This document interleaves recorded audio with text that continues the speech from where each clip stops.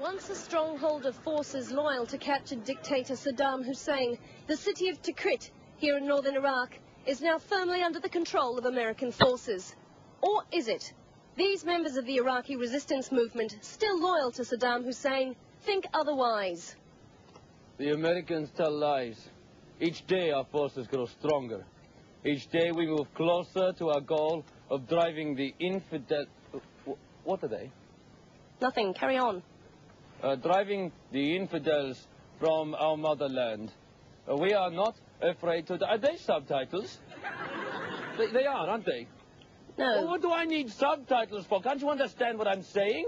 I studied English at the bloody American University in Cairo. Well, obviously I can understand what you're saying. Oh, you see how they condescend to us with their subtitles. Oh, maybe it's teletext, you know, for the hearing impaired. Teletext? No, a lot of TVs come with teletext nowadays. Wait, say something again. My friend has an 80-cent... Hey, how come he doesn't need subtitles? Well, obviously he's comprehensible. No, I'm not. Look, if you... I speak perfect English.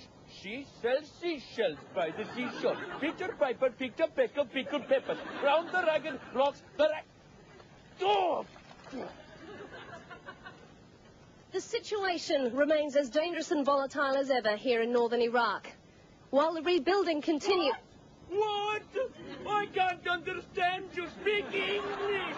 Where is your subtitles now? Oh, you think you're so good. Look at me. I got subtitles. Harry Downs, Iraq. Shut up!